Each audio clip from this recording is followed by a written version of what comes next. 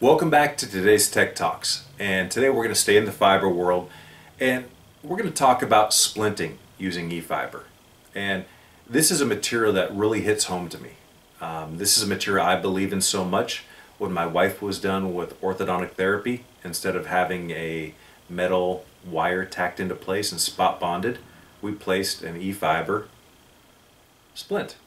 When my 14-year-old son, who mind you knows everything and I don't know anything, when he got done with orthodontic therapy and got his braces off, we also put a eFiber splint in his mouth. So this is a material that I absolutely believe in, and today we're going to talk about its applications for splinting. So first, what is eFiber? eFiber is a second generation e-glass fiber. It's impregnated with silane, which therefore allows us to add PMMA to bond to acrylics for your denture repairs and things like that, and a Bis-GMA that allows it to bond with your composites. This material is translucent, it's flexible, it's pliable, it's really easy to work with, and the best part about it, you can grind and polish it. It doesn't fray up. So if we're talking about splinting, where this is really nice is if you're doing a lingual splint, an orthodontic splint, and the patient says, "Doctor, this is kind of big and bulky, I don't like it." You can come in and you can reduce the thickness of the fiber simply by polishing it down. Now mind you, if you polish down the fiber, you lose some strength, but you can make this really nice and thin. It's more aesthetic than metal wire, it's more hygienic, and you can really make it patient specific.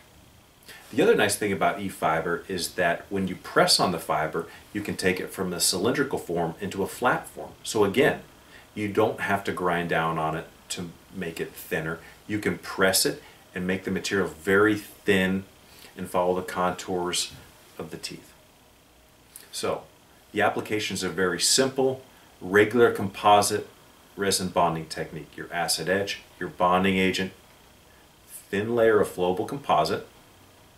Take any regular scissors you have in the office, cut the fiber in the clear silicone, place the fiber into the prepared areas on the tooth structure, adapt it to the tooth anatomy, and simply light cure tack it into place.